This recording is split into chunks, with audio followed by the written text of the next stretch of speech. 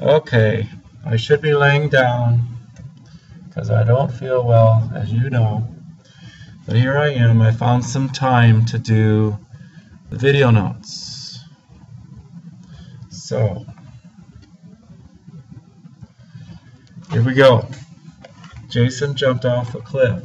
What did he do that for? Crazy. Into the ocean while vacationing with people.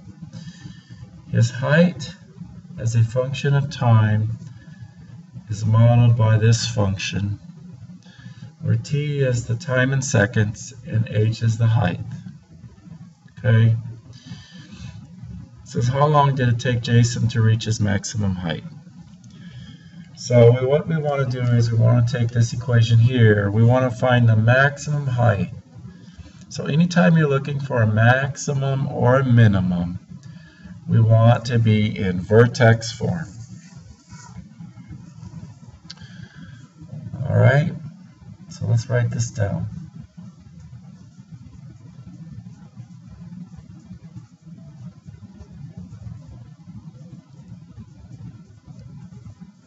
Okay, here's a cliff. Here's Jason.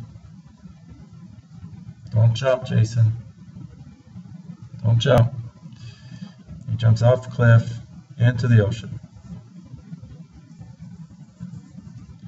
All right, we want to find his maximum height.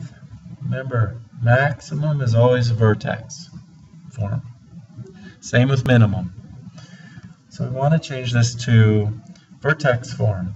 So we've learned how to do that. Okay, this is important. When you're in standard form and you want to change to vertex form, you need to complete the square. So let's start off by rewriting this. Let's move the 480 to the other side of the equal sign. So we're going to subtract the 480.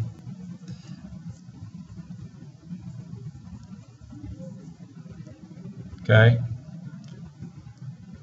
So now this h of t, I just made that into a 0, or that's the height.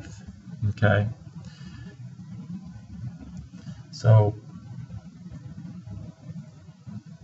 we're going to go ahead and complete the square. So we have to see the leading coefficient is not 1. So we have to factor it out.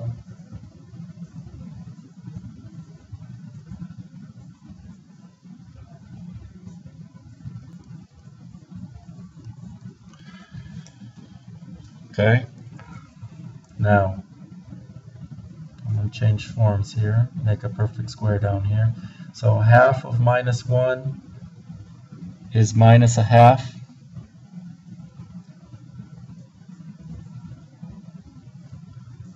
Okay, minus half squared is 1/4.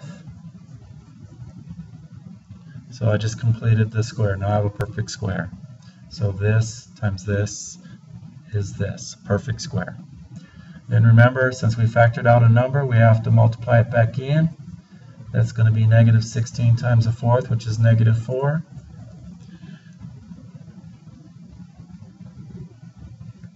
So that's going to give us negative 484. Now we're not trying to solve this, so we're going to move that minus 484 back over here, so that way we're in vertex form.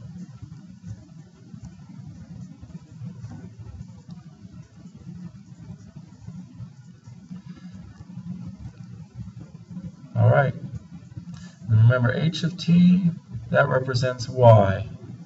So we could put that h of t back in now if we want to, or y. No, let's not use y. Let's use h of t. So now we're in vertex form. So our vertex is 1/2, 484. So that means that Jason, in 1/2 a second, reached a maximum height of 484 feet. So question A asked, how long did it take for Jason to reach his maximum height? Well, it's going to be 1/2 a second.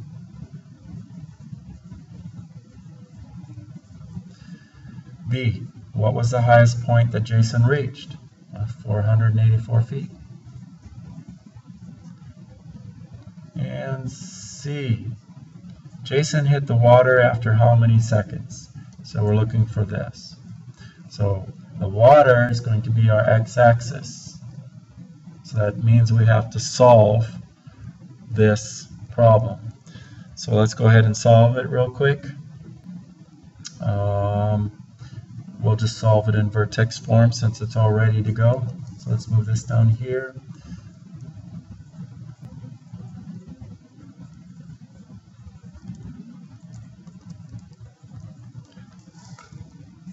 Dividing by -16. So we get t. And dividing that. Now, this is the only time you can use a calculator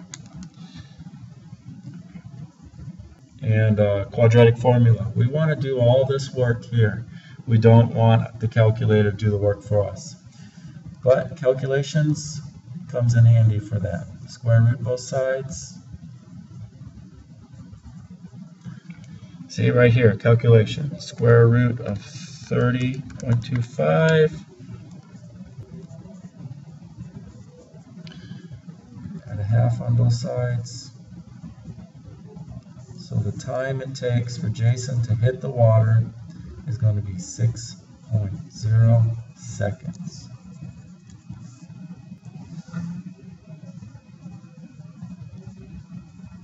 Now, when you're in standard form and you're looking for a maximum or minimum, we change it to vertex form.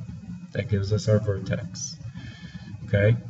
If we're in standard form and we want to find out the x-intercept or when something hits the ground, then we want to either, if we're in vertex form, we can solve it like we did right here, or we can plug this into the quadratic formula and solve it. And so I want you to know that this is the vertical motion formula, okay? And Taya, this represents the force of gravity. Even though we're in feet, gravity falls at 32 feet per second.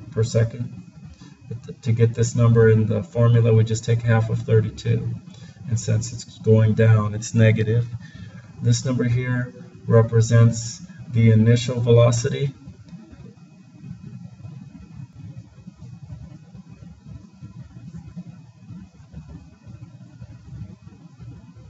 And this number right here represents the initial height. So we can know that Jason was 480 feet above the ground when he jumped off the cliff,